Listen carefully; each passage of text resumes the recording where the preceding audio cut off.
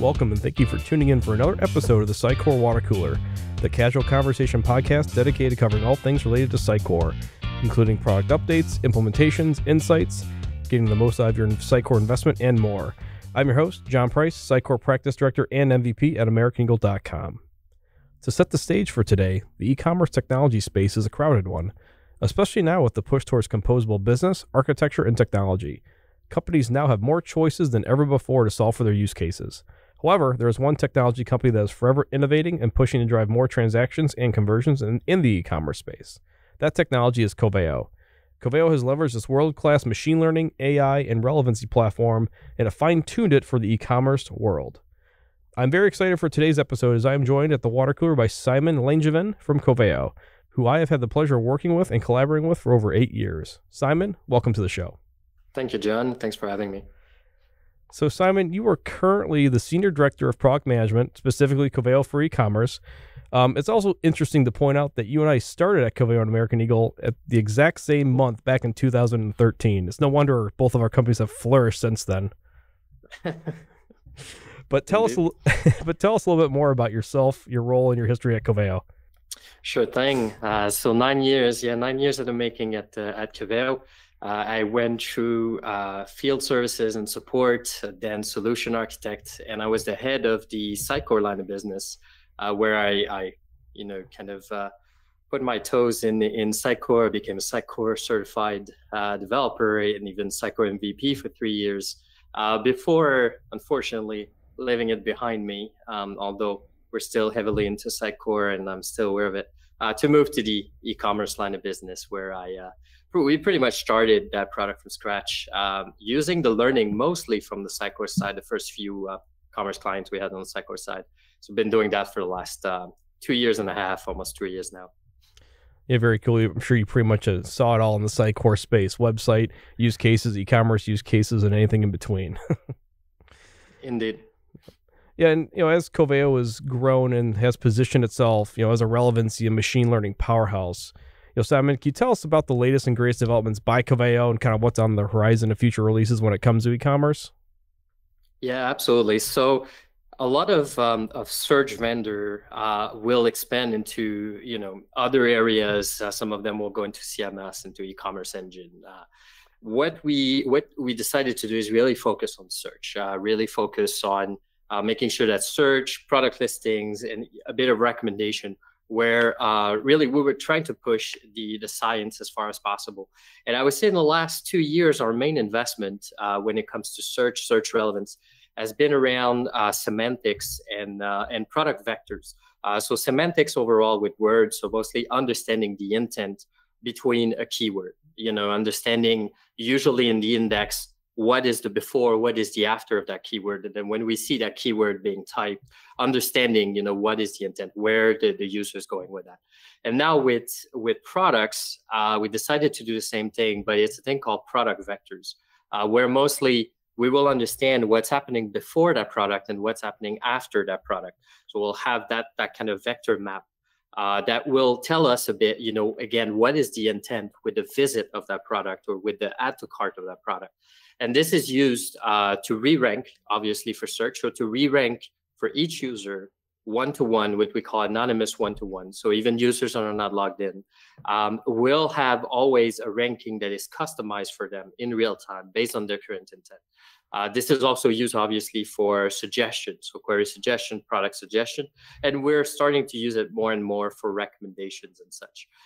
So that's pretty much, the main area of investment in the last 2 years. And more recently, at the end of last year, we purchased a company called Qubit.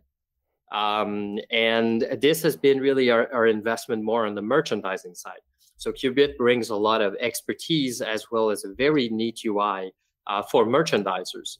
And we're bringing Coveo into that UI so that merchandisers can own search listings, but in a way that makes sense to them. So I'm assuming with the analytics engine on the e-commerce side, you guys are also taking things in like add to carts and other type of e-commerce transactions. Yeah, absolutely. So that's really that has been a pretty big shift, I would say, when we build that product.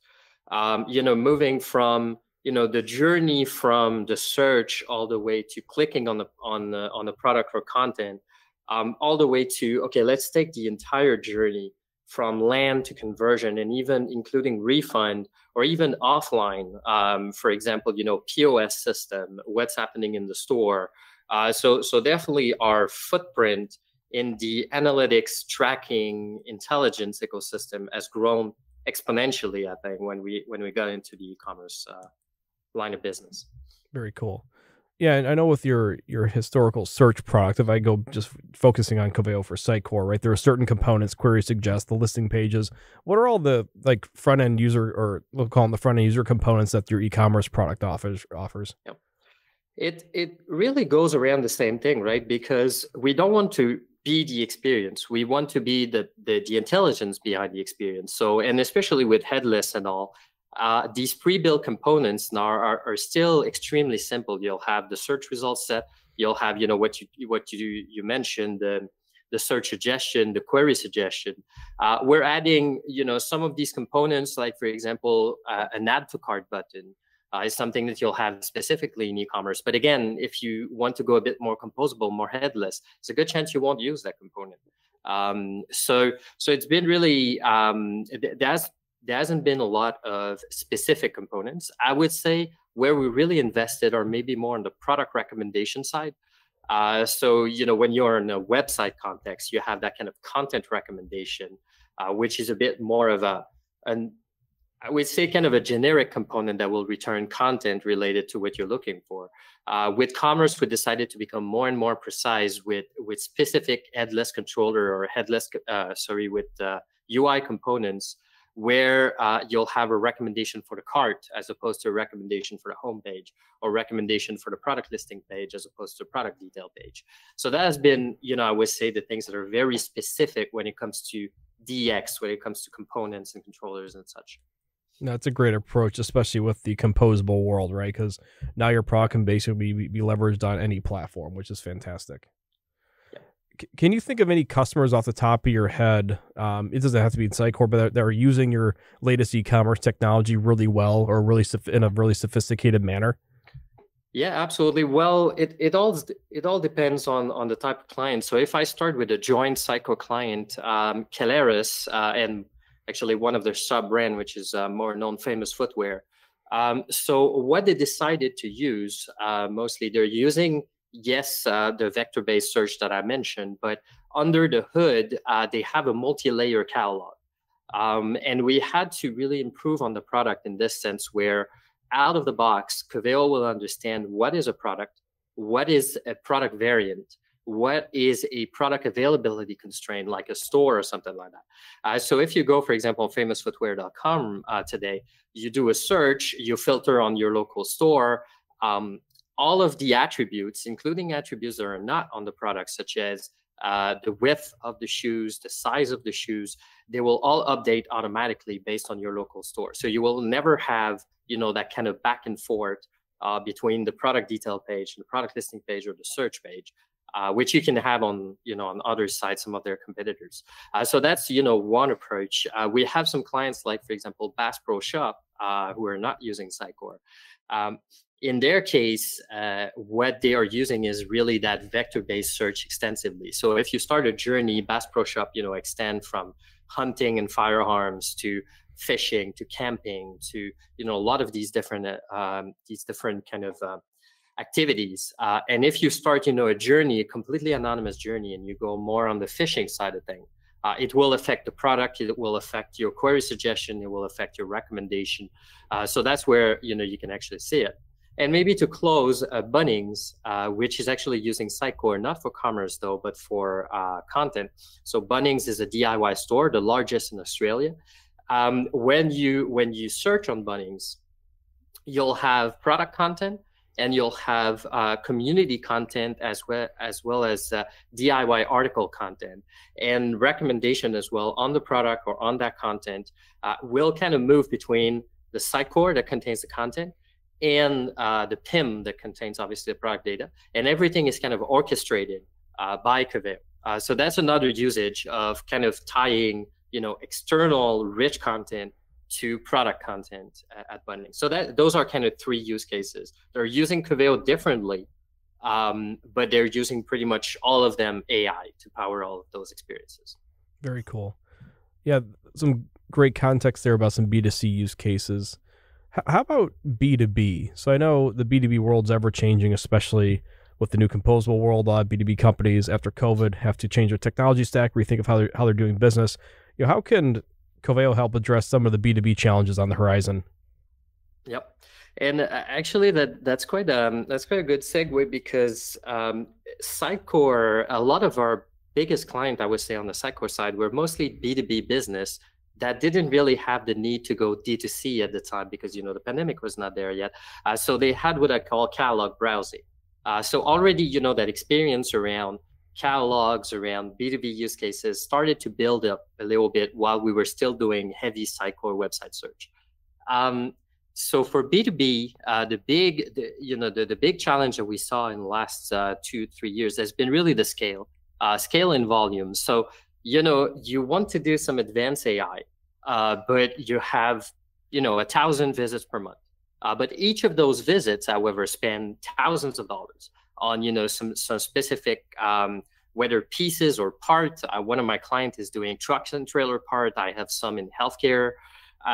So you have a lot of repetition, not that much room for machine learning, and a catalog that sometimes goes beyond the wildest dream of a B2C retailer. So you have a few million items times a few 100,000 price book entries, meaning a flattened combination of several billion items. And then you have these B2B client that gets to you and say, okay, I want to move to the cloud. I want to have that new personalization that you are offering. I want to use AI, but I am stuck with that array of solver indices that I've built, where I'm spreading my content across all of these different indices. How can you help me?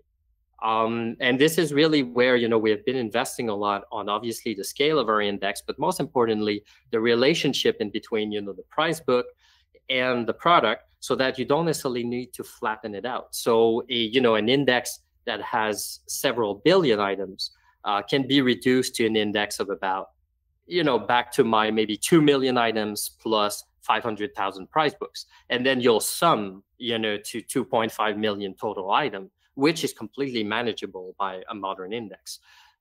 So that has been, one of the biggest challenge. On the AI side, I did mention, that very few users visiting. It means that your AI needs to learn in a situation where there's very little data.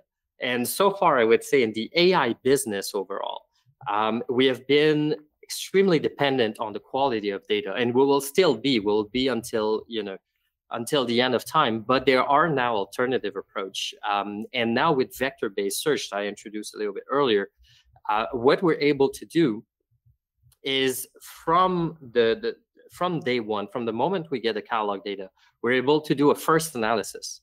And then we keep, that learning, instead of accumulating journeys and trying to find repetition in user journey, we're actually keeping that information in the product themselves. So the little bit of information that we receive, the little bit of, I would say, users' behavior or interaction with these products, we're able to keep it with the product itself. And this means that this product, in order for us to evaluate this product and where it should be, it takes us a lot less data. Also, what this allows us to do is to look at product A, which is, let's say, a popular product overall, and then product B, which is extremely rare, or could be somewhat the same product, but for some reason it is behind a certain entitlement, so it has a specific price or something like that. In a typical journey-to-journey situation in AI, that first product will be ranked really high, while the second one will be pretty much discarded. What we're able to do is to look at, okay, are these two products similar in a way with what we understand from them? And then we'll be able to take the learning that we have from product A and then translate it to product B and rank product B accordingly. So that's why the investment that we've done mostly on the B2C side to enable for quick, real-time anonymous personalization is now being used more and more on the B2B side, which, to be honest, in the last few months, we've been doing a lot of B2B. in order just to give a kind of default base ranking and to give at least a first good kind of a good base for relevance into a B2B context. That's really good. That seems like a pretty good differentiator between Coveo and some of your competitors, especially in a B2B space. And I'm curious, right, if I stay on that topic or that question real quick, is, beyond some of these use cases you mentioned, kind of how you've refactored some of these B2B use cases, what are some other general key differentiators that the audience should take away of, why Coveo maybe versus some of your competitors in B2C or B2B in either use case? Sure thing. So in B2C, I will just, kind of step back a bit, go back to what I said with vector-based search. So most of the shoppers in B2C have no login. About 85 to 90% of your users will be unknown. And that's why, the vector-based search is an extremely important differentiator, because we keep the data, again, on the product side. So we're able to adjust in real time when a new, what we call a cold shopper comes in, and they start, looking at different products. They start their journey. After 2 or 3 interaction, we'll be able to cluster that user to figure out that user, is interested by a certain type of product, is following a certain path that we know. And even if it's a known user, so let's say it's a user that has a past history with us, the current intent will always prime over historical intent. So we will update. So a lot of vendors out there will do, bring us historical data, and then we'll have a homepage that says, you like flowers, here are flowers. In the case of Coveo, we always think that we know nothing, and then we'll start evolving and reacting in real time. Also, that kind of cold start vectors, which is, when I said, you're taking a product that is well known, a product that is not well known, and then you do that kind of translation. So we call that cold start vector, or the cold start product problem. This is also, a big area investment on our side, and we consider that a main differentiator, because even in some of our biggest, our client with the most volume, overall the default AI would have a catalog coverage of about 30%, because about 80% of your visitors will look at the 20-30% products in your catalog. So you're missing a lot of opportunity when it comes to product discovery. So I would say, overall catalog coverage, real-time personalization, path to conversion, product discovery on the B2C side has been, our main area of focus. And obviously with the acquisition of Qubit now, bringing more and more of that merchandising control to search and listings and such. On the B2B front, I mentioned already, cold start vectoring, all these kind of things, supporting entitlement from day one, being able to have thousands of versions of the same product so that you can have the right price, the right detail, the right description and information for each of your clients. That has been the main differentiator. I would say the other part is obviously the extensive array of connectors that Coveo contains. So obviously, in the Sitecore ecosystem, that was one of the advantages that we had, is to bring content from outside of Sitecore all the way to Sitecore. We did the same thing on the Salesforce line of business as well. And in commerce, especially in B2B, it is still relevant. So bringing, for example, tech sheets, or even just bringing different attributes of the product. So one of the feature of Coveo is what we call partial item update, where you can simply send, a specific SKU with a specific field and update that product without rebuilding the entire product. So for some B2B use cases, the product can be built, from 4 different sources, and then you have to build that kind of proxy before the index where you rebuild that item. With Coveo, you don't need to do that. You can send just the data as they come in, as they are changed, and have your index built. So this is a bit, some of the elements we focus on. If I was going to summarize all those and why I've really enjoyed working with the platform for the past, 7-8 years is, to summarize all those points is scalability, right? Coveo can really help businesses scale. On the B2C side, you mentioned being able to take a user, being able to, I'll just simplify it, group them for what they may be interested in. And then the B2B side, you highlighted some nice use cases where, people can't go in and manually attribute, millions or billions of records and saying this one should be the right one, right? Coveo helps scale and automate a lot of that process. So I think that's, just to kind of summarize, that's a great differentiator just from my perspective, from a simplicity standpoint, is how you're able to let B2C and B2B companies and e-commerce companies, scale. So I think that's fantastic. One other topic I wanted to ask about is reporting, right? So reporting is especially important with e-commerce. I know you guys have newer integrations of Snowflake over the last couple of years. What can you tell us about some of the robust reporting capabilities inside Coveo Commerce? Absolutely. So I will be fully transparent. It's been quite a journey in the reporting sphere. And I think, for everyone that wants to go into reporting, BI and all that in e-commerce, I think what I would say here might be relevant to them. So we started really with the same approach that we used to have. We will give you dashboards and you'll be able to pretty much push any kind of data you want to it and then modify your dashboard. But one of the first lessons we learned is, in e-commerce, there's already a lot of, engine out there, a lot of BI system. Lots of the clients already have, all of that information about how much revenue they drive or anything like this. So what they're really interested in is pretty much attribution. The key word is attribution. So our first investment, I would say, about 2 years ago, has been in creating a multi-touch attribution system where you are able to understand exactly where Coveo brings value into your entire sales pipeline.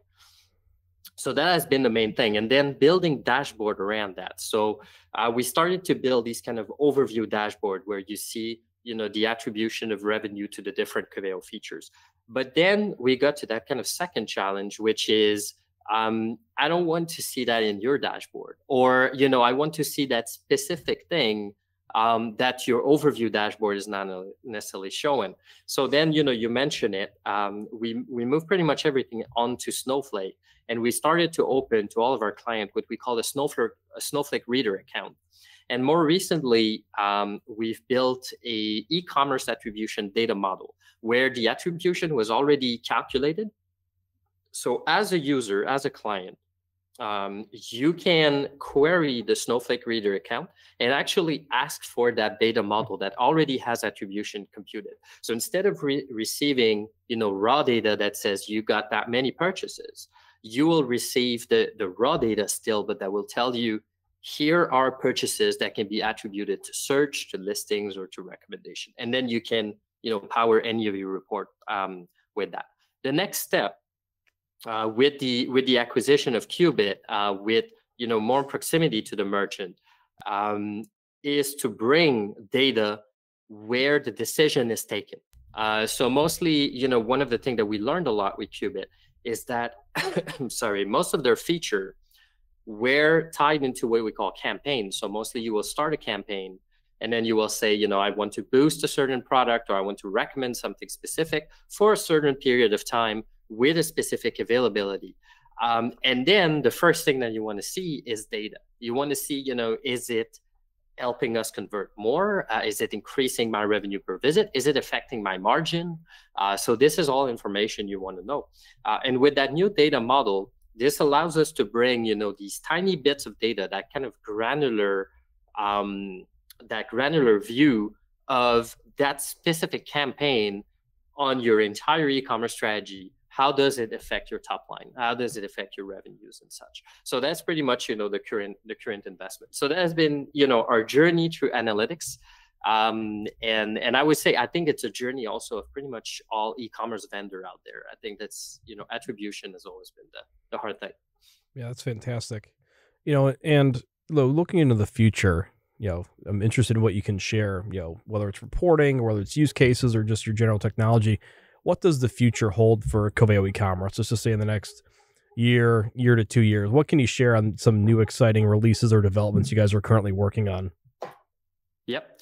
So it's mostly these kind of two, I would say these kind of two facets. The first one being, the merchandiser bringing more and more intelligence to the merchant so that they are able to, build a search page, but mostly being able to build a listing page, run a campaign, choose what is visibility on it, and then see the outcome of it. That is really, in the next year, in the next 2 years, this is going to be our main focus. And we're pretty much just going to incrementally augment the visibility that merchant has on his or her campaign. On the AI side, we'll keep doubling down on semantics, on vectors. That's really where we believe the truth is. Bringing new ways to do tagging from day one to be able to understand, for example, the images, of the product, and being able to automatically make it an assumption on it, being able to increase the size of the coverage that we have from day one on each individual catalogs. So this is really, the main, I would say, the main area of investment. So it's just pushing search more and more and more in order to understand, the moment someone types a single letter, we'll be able to return the first product. The first suggestion will be exactly what they are looking for. And on the B2B front, I would say my main goal is to take these on-premise giants and bring them to the cloud. And that's an area of scale. But one of the things that we're being asked a lot, and we're gonna double down on, is guided search. So focusing, yes, on search precision, but also on guiding the user as they move forward. So they type a query. If we're not 100% sure what they want, instead of returning product, why don't we return filters? Why don't we say, we're not entirely sure where you want to be, but this could be, of interest for you. So this is another area of investment. And I would say, the last thing, if we combine everything, so vectors, merchandising, guided search, at the core of it all is optimization for business value. So what we want to do is to make sure that if you say tomorrow that for the next quarter, you want to focus on profitability, so, on optimizing margin without necessarily affecting your revenues, but you don't necessarily want to focus that much on conversion anymore. You want to make sure that it's your high margin item, or you want to reduce, your shipping cost or something like that. We're able to automatically update all of our models, change all of your campaign, and tell you, here's the strategy that you should take in order to optimize that. So really become that kind of, that kind of helper for the merchandisers. Love the roadmap, and the way you just summarize it's perfect, right? It's basically putting at the fingertips of the marketer or the merchandiser, here's what you should do next, or here's your path to more KPIs, more conversions, etc. That's fantastic to hear. Last question for today, right? So again, very impressed with the Coveo Commerce product, where you guys are going. With Sitecore Symposium ahead here in about a week or so, and Coveo is going to have a presence there. You still have a tight partnership with Sitecore. And even though we live in a composable world, is there anything specific Sitecore users should be looking out for Coveo Commerce this year at Symposium, or anything that you think they might be able to take away, just from a high level? Yep. So obviously, a lot of it will come from outside of the Sitecore integration, because obviously of the composable that you mentioned. More and more investment into lighter components. So the Hive framework, which was at the time in SXA, is getting a little bit heavy for some that want to go more into a composable environment. So we're bringing the headless framework to Sitecore. We're bringing the atomic framework, which is built on top of it. So these are all things that we're looking at, that we're gonna share with participants at the Sitecore Symposium. Also, obviously, increase connectivity to other systems as well, to bring more data inside of Sitecore. Again, in that idea of composable, where you'll have more and more of these kind of smaller headless CMS that you might use for single purpose or something like that. So bringing that content in, and also the strategy with the new Sitecore Cloud product, which started as Sitecore SaaS, now it's going into XM Cloud. So the connectivity, some strategies to index that new XM Cloud as well. I would say these will be pretty much the talking points as we head into the Sitecore Symposium. No, that's great insight, Simon.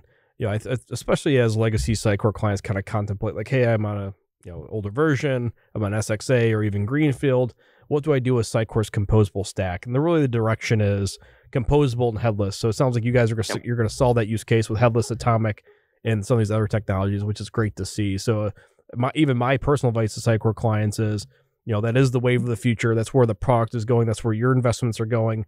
And, the old proverbial, hey, just upgrade your Sitecore version is not really, going to be the case anymore. People really need to be looking at these new technologies that kind of future proof. So it's good to hear that's where you guys are moving as well. But Simon, I think this is a great stopping point for today's episode as we covered some rich topics that I'm sure the audience found insightful. I appreciate us working together for the past 8 years, and I greatly appreciate your time today in swinging by the Sitecore Water Cooler, discuss your experiences and where Coveo is going as a product. And, as always, hope to have you on again soon. Thank you. Thanks again to Simon Langevin from Coveo for joining us today on the Sitecore Water Cooler podcast, a casual conversation between colleagues and peers centered around all things Sitecore. I'm your host, Jon Price, and until next time we meet at the water cooler, be sure to subscribe to the Sitecore Water Cooler podcast today, wherever you find your podcasts. This episode is brought to you by AmericanEagle.com Studios, with special thanks to executive producers Renee Nelson, Julia Klepich, and Brian Winger.